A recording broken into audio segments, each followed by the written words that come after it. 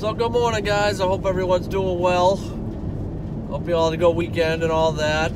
I haven't been able to film much lately. I haven't been on jobs that I can really do that on, but today I'm gonna just going out to change out a solenoid valve this morning. It's making noise, it's chattering here and there, so the valve's starting to go. So we're just gonna change that out. Should be a nice, decent little job. It's indoors. It's kind of crappy out today, so that'll be pretty good. So figured I'd take you guys along and just show you a quick, easy solenoid valve replacement. All right, thank you. Okay, here we are, getting into the freezer. Very tight in here, real short ceilings. I gotta get around this shelf here to get over to the solenoid valve. So I got that pulled out. Luckily I'm skinny, so I can crawl up into places. And there we are, in here. We can't see it that well. Let me get some light in here. I gotta change out this solenoid valve. It's chattering when this unit shuts off on temp.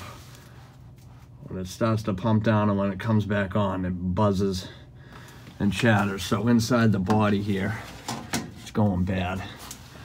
The plunger in there. So we're gonna get this out. Very tight quarters in here. I gotta get the torch in here and everything and be careful. Change this out and put a new coil on it as well. I wanted to point out, guys, on a new solenoid valve, which I'm sure most of you know, but some may not, you gotta pay attention. See where that says in? These valves are directional. You can't go backwards, they won't work right. They'll either block up or just won't work at all.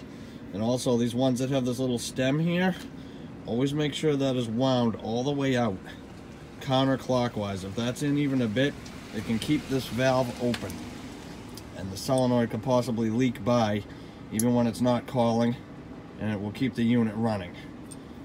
And believe it or not, I've seen many of these put in backwards. I think I even did it a couple times back in the day, not knowing, when I was young and just getting into the business. But I've seen them put in backwards from the factory as well. So I just wanted to make note of that real quick, guys. And as with the case with this particular coil, this is a Spolin MKC1. It's dual voltage. You can wire it for 120 or 230. Okay, so they usually come with a little diagram. You can see right here, 208, 240. Red and yellow have to be together. Black and blue are your lines. So you just wire it together like that. If they're wired wrong, you bring 230 to 120, you're gonna cook the valve. I've seen it happen. These things will melt right up. I've seen that happen a bunch of times. Wired wrong by electricians or from the factory and nobody checked or whatever. So these are the dual voltage ones. We use these a lot. You can get regular ones that, you know, just whatever, 121s or 230, but the dual voltage are good, especially in the bind, because you can use them anywhere pretty much. So just wanted to show you guys that also. So here's the new valve, all in, guys. Sorry about the angles here. It's very, very tight in here. I got like no room here. I can't even stand up straight. The box is so short.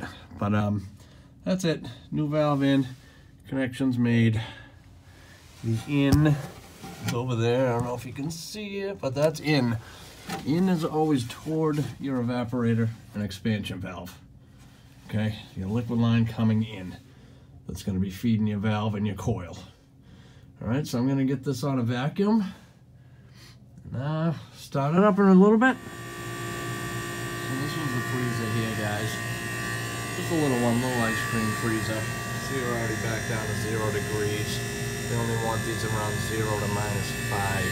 They don't want the ice cream too hard for when they're scooping it after. So this is the unit here. It's actually just pumped down now.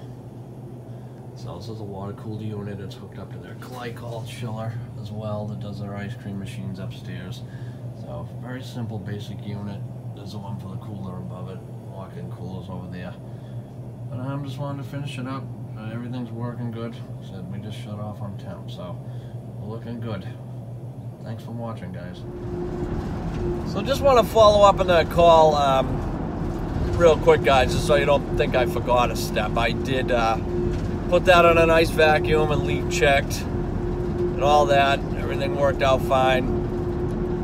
I couldn't film that part. The customer was down in the basement there with me, so, you know, I didn't want to be filming and talking in front of the customer, but just wanted to let you know that was a step in the process. And then, like I said, opened up the receiver, started it up, let her pull down to temp. Cycling fine, no more noise in the valve, and that's it. Not too bad of a job. Nice little one for today. I don't know what's next. I'm heading to a supply house now to return a couple parts that we didn't need for a job, so see if anything happens after that. If not, we'll go home. But said, hope everyone's doing well and stay on the grind, and thanks for watching, guys.